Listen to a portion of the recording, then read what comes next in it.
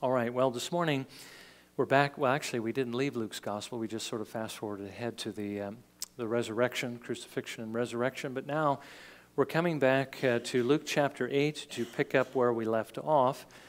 And this morning, as I read this, there's actually several things that are here, but again, I'm just going to deal with what it is I've told you I'm going to be dealing with, which is the parable of the sower, and more particularly just the results of the seed in each of the soils and what those represent. Because our Lord is really, He's telling His disciples what they can expect as they evangelize. And certainly we'll want to think about it from that perspective, perhaps at a later time.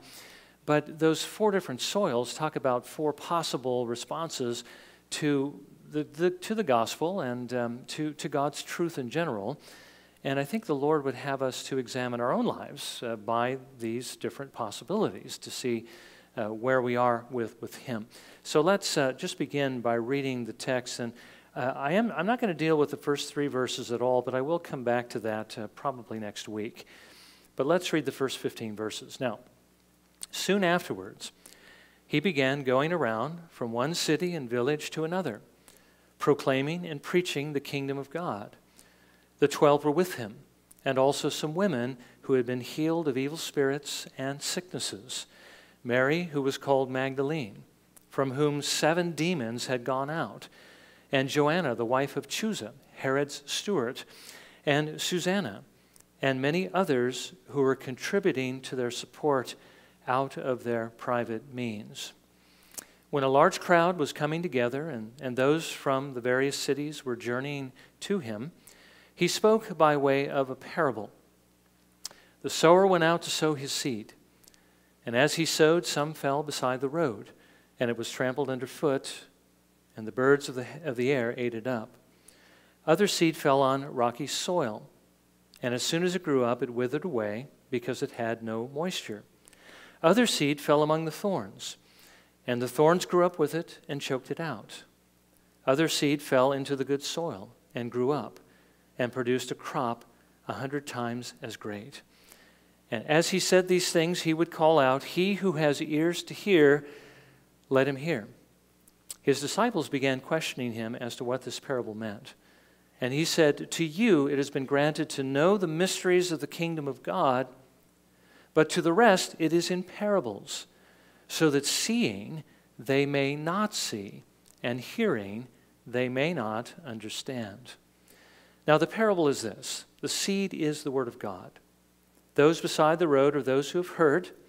Then the devil comes and takes away the word from their heart, so that they will not believe and be saved. Those on the rocky soil are those who, when they hear, receive the word with joy, and these have no firm root. They believe for a while, and in time of temptation fall away. The seed which fell among the thorns, these are the ones who have heard, and as they go on their way, they are choked with worries and riches and pleasures of this life, and bring no fruit to maturity. But the seed in the good soil, these are the ones who have heard the word in an honest and good heart, and hold it fast, and bear fruit with perseverance. Well, again, may the Lord bless His word to our hearing this morning. Now, two, I think, of the most important questions that we will ever ask in life are certainly these. How can I be saved? And am I a true believer? Have I been saved? Now, hopefully, we all know the answer to the first. The answer to the first question, how can I be saved, is what Paul and Silas said to the Philippian jailer. Remember when they were put in prison and that earthquake took place and it opened all the cells and their bonds fell off, and the Philippian jailer came trembling into the cell, and he asked that very question, and they answered him this: "Believe in the Lord Jesus Christ and you will be saved." It's really quite simple. If we are to enter into heaven, we do have to come through the only door which the Father has provided. There's only one way. Christianity is exclusive. God would not, the Father, send His Son to go through all of this, only to let somebody come in some other way. We have to come through Jesus. And to do that, we must be willing to turn from our sins, trust and rely upon Jesus and what he has done alone for our acceptance with God, and then follow him for the rest of our lives. Jesus is the only way. I just wanted to pause for a minute and just repeat something I've already said, and that is to remind us of what a great privilege it is to know the answer to this question. I mean, especially in light of what we're going to be looking at, because this is talking about evangelism, right? So few people in the world, percentage-wise, actually know the gospel. We cannot be saved without trusting in Jesus. But Paul reminds us, we never would have trusted him if we didn't first hear about him, if we didn't first know about him, nor can anybody else, which is why it's such a great privilege not only to know the gospel, but also to be those commissioned by the Lord to share the gospel. Paul writes this in Romans 10, verses 13 through 15. Whoever will call on the name of the Lord will be saved. How then will they call on him in whom they have not believed? How will they believe in him whom they have not heard? And how will they hear without a preacher? How will they preach unless they are sent? Just as it is written, how beautiful are the feet of those who bring good news of good things. You know, we don't want to think that God just saves people, who haven't heard the gospel in other ways. If we do that, then we're, first of all, of course, negating what Paul says here. They have to hear Jesus, and the only way they can hear him is as his gospel is shared. But the only way it's shared is if somebody actually goes there to share it. Well, the Lord has shared it with us. He's entrusted us with this treasure, and he wants us to give it to others. Remember what Jesus says in Acts 20, verse 35, it is more blessed to give than to receive. And it's certainly true in this case. So that's how we are saved. But let's not forget about the second question. Am I a true believer? Am I actually saved? Well, how can we know? Is it what many churches believe today? And certainly I can say this because I was in one of these churches, and the college I went to certainly believed this, that all you really need to do is pray the sinner's prayer. And if you pray the sinner's prayer and you're sincere, then you're saved. Well, of course, if you were truly sincere, you would be saved if you prayed in faith, right? But if you walk away, never come back to church, never serve the Lord, oh, you're not saved, because those who are saved, as we're going to see, bear fruit. Is it enough then to believe that we're saved and to join with a church and at least look like a Christian? Well, no, that isn't enough either. Remember what Jesus said in the Sermon on the Mount in chapter 7, verse 21. Not everyone who says to me, Lord, Lord, will enter the kingdom of heaven. And then he goes on to say in verse 22, many will say to me on that day, Lord, Lord, did we not prophesy in your name? And in your name cast out demons, and in your name perform many miracles? And then I will declare to them, I never knew you. Depart from me. Basically, you who practice lawlessness. Remember what Paul says in 1 Corinthians 13, that you can have miraculous gifts. These people prophesied, they performed many miracles. Jesus didn't question whether they had done this or not. It really wasn't a matter of the supernatural gifts. It was a matter of how they were living. Now, the Lord certainly knows whether or not we belong to him, and on the day of judgment, it'll be quite clear.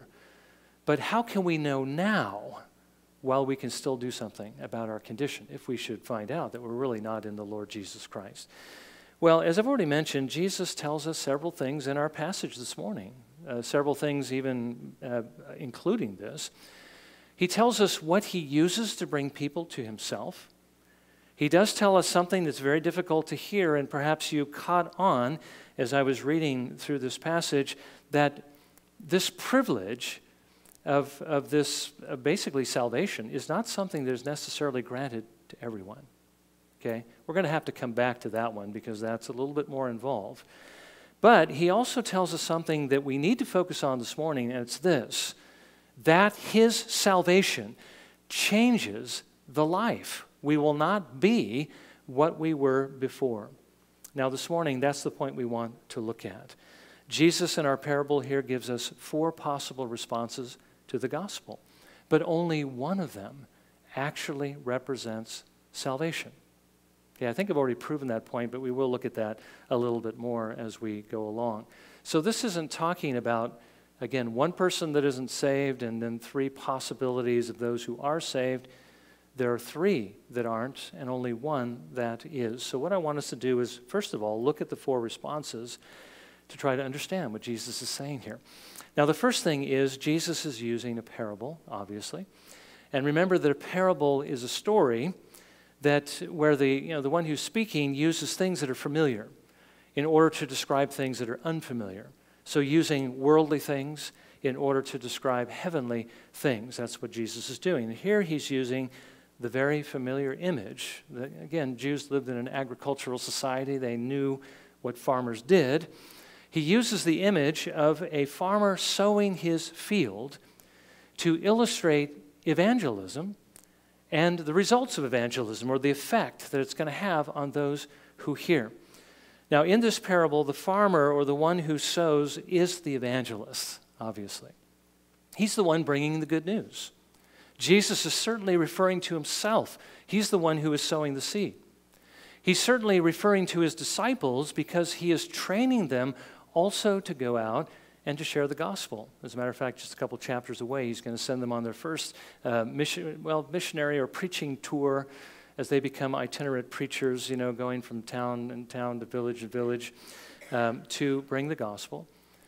And Jesus here is also referring to us because he has also called us to be those who would evangelize this present generation. Now, all of us don't have again, the call to be full-time evangelists, but all of us are to be sowing seed wherever we go. Now, the seed is the Word of God, or more specifically, it is the gospel. What Jesus has done to save, and what it is we must do to receive what it is he has done. The field is the land of Israel. Jesus was sowing the seed in Israel at that time, Palestine. The gospel, remember, was to the Jew first. But now the field is the whole world. Remember, Jesus in the Great Commission sends his disciples out to the entire world. And the 4 soils, the hard soil, the rocky soil, the thorny soil, and the good soil. And how the seed performs in each one of these represents the 4 possible responses based on 4 possible heart conditions. Now, I think we need to see that last point. It's based upon the condition of the heart, and that's something that really is in God's hands. We don't have any control over that, but the Lord does. So what do these 4 types of soil mean? Well, in the first, Jesus tells us that there was seed that fell beside the road, and really that preposition in the Greek can mean along the road. I think the seed is not just falling in a ditch beside the road, but it's sort of, as he's scattering the seed, some of it is falling along the road or on the road, which is then trampled underfoot and then eaten by birds. Now, I think when you trample on ground, the ground becomes relatively hard. Usually, you plow up the field before you sow the seed because you want the seed to penetrate. If it has a hard surface, the seed doesn't penetrate. If it doesn't penetrate, it's not going to germinate. It's not going to grow. It's not going to produce any fruit. And that's what happens in this case. Jesus says in verse 12, those beside the road are those who have heard.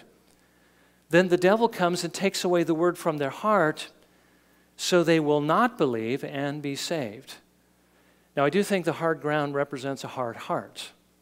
It represents the kind of heart that we all had when we came into the world, which is referred to in the Bible as a stony heart, okay, as an uncircumcised heart, which means that it's a heart that is basically unmoved by God, one that hates him, one that is at war with him. And again, that's our condition as we come into the world, and sometimes we don't know that it is because we don't really feel that animosity towards the Lord. We don't think we ever hated the Lord like that, but that's only because God restrains the sin that's inside of our hearts. And sometimes when he exposes us to the truth, shines a light in our eyes, that's when we begin to see how much dislike we have for the Word. Now, in that condition, there's no way that we would have believed on the Lord Jesus Christ, that we would have trusted Him. When the Word is offered to us, we refused it, and many of us actually did refuse it when it was first presented to us. The gospel didn't penetrate the heart. And so the devil came, and he took God's Word from us so that we would not remember, probably by just getting us wrapped up in the world or something else. So in the first case, notice no penetration of the seed, no germination, no growth, no fruit.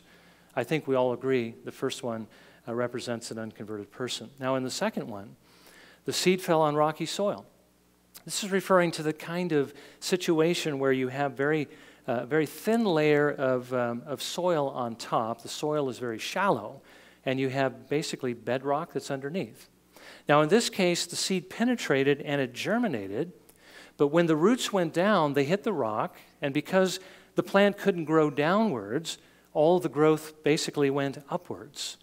And the result was that the plants grew up quickly, and they looked, wow, these look like great plants, very healthy. They're growing very quickly. They look very promising.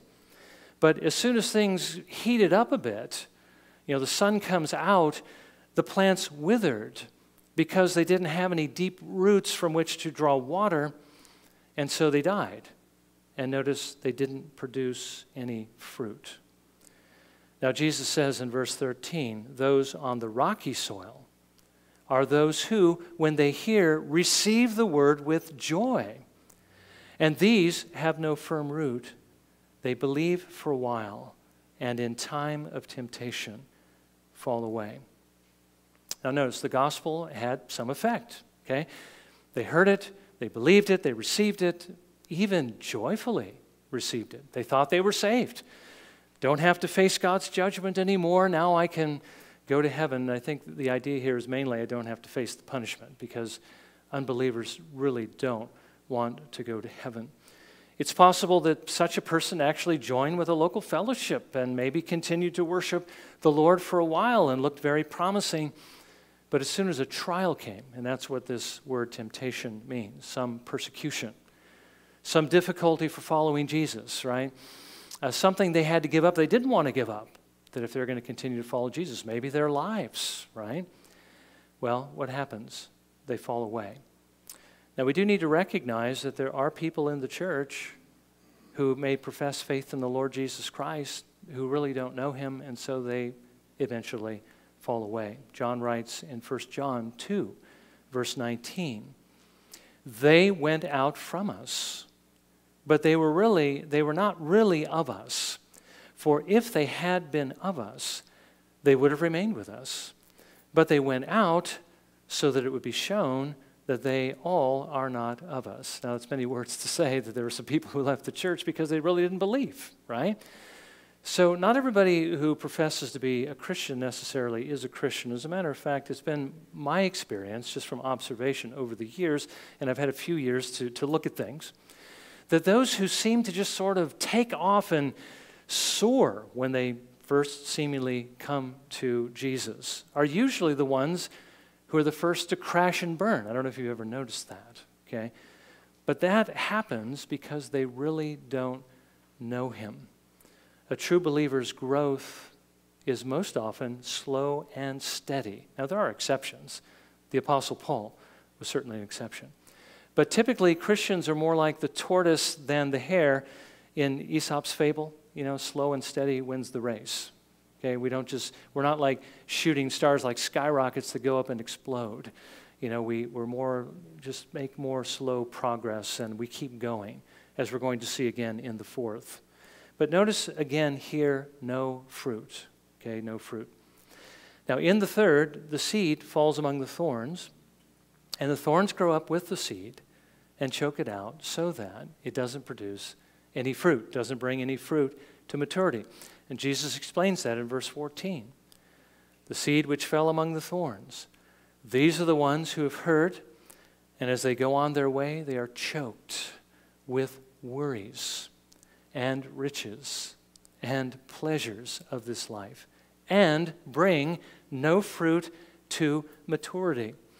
Now again, here we have a situation where those who seem to believe and receive the gospel, and they even continue for a while, but there's something that stops them from actually getting down to serving the Lord.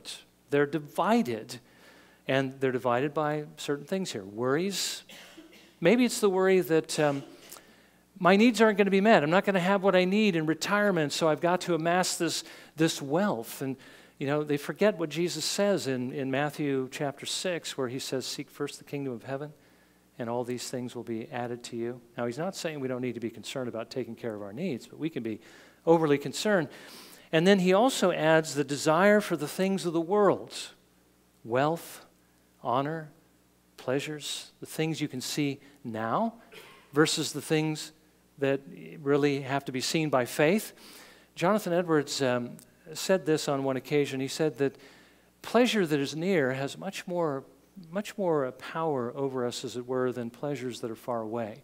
And if you're looking at the world and all it has to offer right now, that's much more tempting. It can be much more tempting than thinking about the hereafter, which may seem like it's a long ways away. But if you have true faith, then you will count those greater riches, and you'll give up what it is that you might otherwise gain in this world. But you see, the desire for these things draws them into the world, and because they're divided, they're never really able to get serious about serving the Lord, and they don't produce any fruit. They don't bring any fruit to maturity.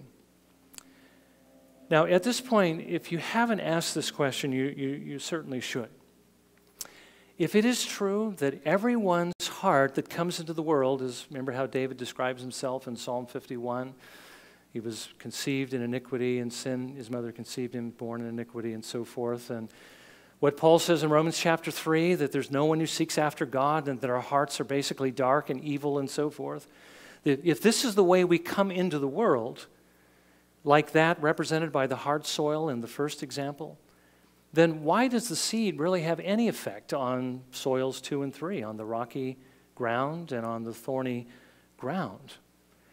Well, we need to recognize that the Spirit works in more than one way. He doesn't work just to convert people. Jesus said he would send him into the world in order to convict the world of sin and righteousness and judgment. The Spirit of God can work on the conscience to make us concerned about the state of our souls, to make us even believe that we're in danger. And if we kind of go through the motions, he doesn't make us believe that we're saved, but if we think that we've trusted in Jesus, we might actually believe that we are trusting in Jesus and that we are actually saved. So the Spirit of God can awaken us. That's what's called awakening. You've heard of the Great Awakening, Jonathan Edwards and George Whitefield and those that ministered during that time. It was the Great Awakening. It was not the Great Conversion. Even though there were many more people converted during that time, it was that the society was awakened to their need. And sometimes the Spirit of God works so powerfully that that person who is so thoroughly awakened looks like a believer, believes himself to be a believer, but eventually shows himself not to be a believer, although John Calvin did mention that perhaps the greatest example of this is the person who actually perseveres through his entire life in the church and never apostatizes, okay? So that can happen too, which is why we need to examine our hearts to make sure that, you know, we have more than that we have more than just the awakening of the Holy Spirit. So the real question is, how can we tell the difference between that work of awakening and the Spirit's saving work? And I think that's what the fourth soil tells us. Now here, the seed fell into good soil. It germinated. It bore fruit. 100 times as much. Okay, here's the one soil where there's actually some fruit. Jesus then gives us this commentary in verse 15. But the seed in the good soil, these are the ones who have heard the word in an honest and good heart and hold it fast and bear fruit with perseverance. Now, again, I'll draw your attention to the condition of the heart here. Honest and good, receives the word, holds it fast, bears fruit. It's been prepared by the Spirit. Remember what Jesus said as he was basically preaching that parable. He says, Luke says he would call out, "He who has ears to hear, let him hear." These are the ones who have heard, okay? And you only hear by the work of the Holy Spirit. So here's one thing. Now, if he has done this for us, this is what we should expect to see. That we don't basically just hear the sound waves bombarding our eardrums and recognize somebody said something, but we actually listen, to what Jesus says. We receive what he says. We hold on to what he says. We do what he says. We bear fruit consistently. We persevere in bearing fruit. The kind of fruit that we read about, the fruit of the Spirit in our meditation, which is primarily love, but also what that love produces. And what does it produce? Obedience. Obedience to the law. And why does the love of the Spirit produce obedience to the law of God? Because remember what Paul was commenting to the Romans about on one occasion. All that is in the law is fulfilled by one thing. It's fulfilled by love. Love is the fulfillment of the law. Love does no wrong to a neighbor, and certainly love gives to God what belongs to God. The greatest commandment is what? You shall love the Lord your God with all your heart and mind and soul and strength. And the second is like it. You shall love your neighbor as yourself. Love is the fulfillment of the law. If the Spirit of God gives you love, he's given you the desire to do what the law of God actually says, the 10 Commandments. You'll want to keep those. You're not saved by keeping them, but if you were saved, you will keep them because you love them, because basically it's the definition of love. So that's what the fourth soil looks like, and this is true conversion. Now, how can we know that this fourth soil is the only one that represents true conversion? Well, it all boils down to fruit. Remember, fruit. It's the only one that bears fruit. Jesus says all true believers will bear fruit. Going back to a passage we quoted earlier, which I didn't complete, in Matthew 7:21, Jesus says this, "Not everyone who says to me, 'Lord, Lord,' will enter the kingdom of heaven, but he who does the will of my Father who is in heaven will enter." He bears fruit. He does the Father's will. What is that will? Explained in the 10 Commandments. He obeys the commandments out of love for God. Jesus says in what I read earlier in our reading of Scripture in John 15, verse 5, he says, "I am the vine, you are the branches. He who abides in me and I in him, he bears much fruit. For apart from me, you can do nothing." If you're apart from Jesus, you do nothing. That's what those first 3 soils bore, was nothing, right? Seed didn't penetrate. Seed didn't, the plant withered, didn't bring any fruit. The seed was choked, didn't bring any fruit to maturity. The fourth one, there's fruit. Jesus says, "He who abides in me and I in him, he bears much fruit." And what happens to those branches that don't bear fruit? They get pruned off, men gather them, they cast them into the fire.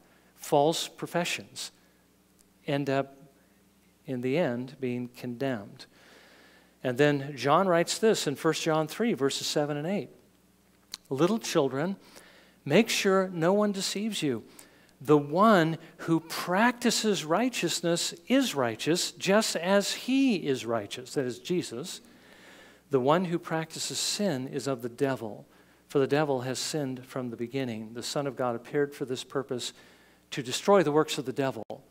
Now, taking that in the context, what he's saying is that he came to destroy the works of the devil in us by breaking the power of sin and giving us the ability to practice righteousness. And that's what it means to bear fruit. Because what is the standard of righteousness? The law of God, which is the law of love. And then, of course, that very familiar passage by James in James 2:26. "For just as the body without the Spirit is dead, so also faith without works is dead." So if we say we believe, but we're not producing works, and that's fruit, works of love, obedience to the law of God, we have a dead faith, and can that faith save us? No, it can't. There are people who say that dead faith can save you. Dead faith can't save you. You have to have a living faith. Trust in the Lord Jesus Christ. That comes, again, by the Spirit of God. So getting back to our original question, how can we know that we are true believers?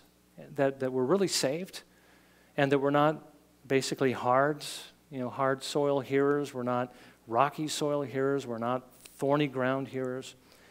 Well, we can only know if we have received God's word, if we receive the gospel in an honest and good heart.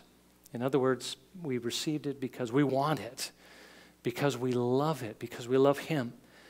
We can know if we're holding it fast and bearing fruit with perseverance. This is just another way of saying if we're trusting in Jesus and turning away from our sins and following Him as He directs us in the Word. So Jesus, first of all, would have us step back this morning and basically take a good look at ourselves and ask, what is it that we see when we look at ourselves? Now, we're going to see a lot of yuck. There was we were warned by certain branches of the church that we ought to be very careful when we look at our hearts and we look at our lives, because the problem is even true believers are going to find a lot of sin, that is in our hearts. So remember, it's not a question of whether we see any sin in our hearts. That's not the question we're asking. The question is, what do we see with regard to the good things? Do we see His grace there? Do we see that acceptance of Christ, that love for Him, and these other fruits that we would see go along with this, doing what the Lord calls us to do? Well, if that's what we see, then we do belong to Him.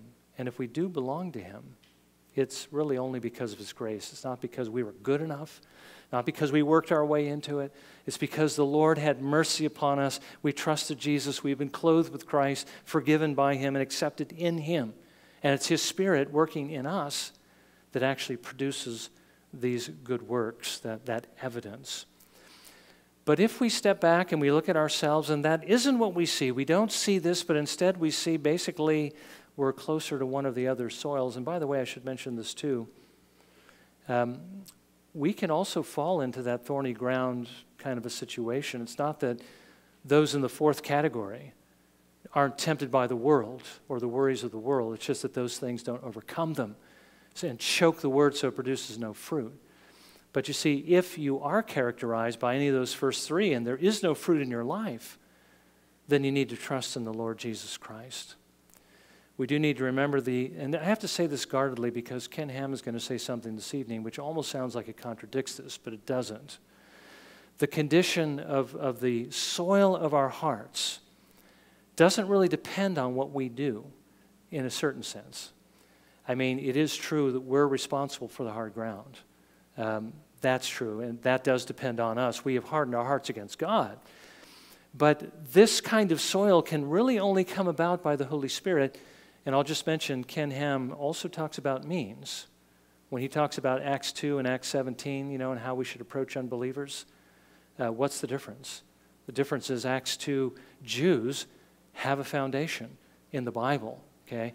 Acts 17, Gentiles don't, okay? So there are certain things we need to do to try to lay a foundation. We call that pre-evangelism. We need to help them understand that this other religion is not true, but the Bible is true, okay? So we try to convince them intellectually, but ultimately it's going to be the Holy Spirit that changes the heart, that produces this kind of soil. He's the one who can make the hard heart, soft. He's the one who can make the soil deep. He's the one who basically can weed the garden of our hearts and take away our love for this world by giving us a greater love for God and His kingdom.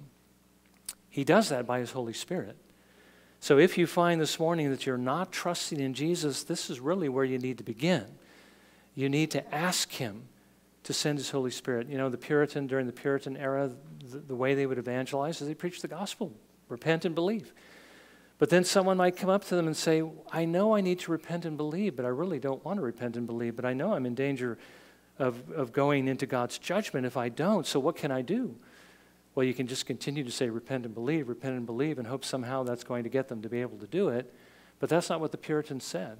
The Puritans said, seek the Lord while He may be found. Ask Him for His Holy Spirit. And perhaps in God's grace, He'll grant that Spirit to you. Again, it's sovereignly His hands, but you need the Spirit. And He's the only one who can give the Holy Spirit, so you need to ask Jesus for His Spirit. And if you seek Him, there is, again, as Jonathan Edwards pointed, God is a merciful God. If you don't seek him, you will certainly perish. But if you seek him, he may be found of you. So seek him while he may be found.